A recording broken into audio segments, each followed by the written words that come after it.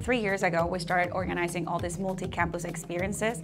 Our programs are international enough in the sense that we have students from all around the world, but we also wanted them to travel to meet the companies in different regions and markets. We wanted them to meet local universities and students from other universities. We wanted them to understand how is business done in other regions like Africa, also in Europe.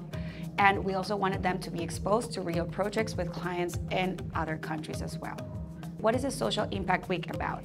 We mainly want our students to really understand what is it like to do business with purpose and to see the best practitioners, the companies that are doing great in this field, where they have really relevant brands, successful brands that at the same time they have purpose and they have an impact within society. Throughout this week, our students visit companies that are doing this. They also visit local universities, and at the same time, they work for a real client for a project, an NGO, and they have to develop a marketing and communications plan, an HR strategy, among other deliverables. So the Global Immersion Week, it's also very interesting because our students are about to graduate in 3 months. Some of them want to stay in Madrid, some of them want to move around, many of them want to stay in Europe. So Amsterdam this year, it's a hub. It hosts some of the big headquarters of very relevant companies, and during this week our students are able to visit those companies, also share time and network with their leaders and with alumni that are working in those companies.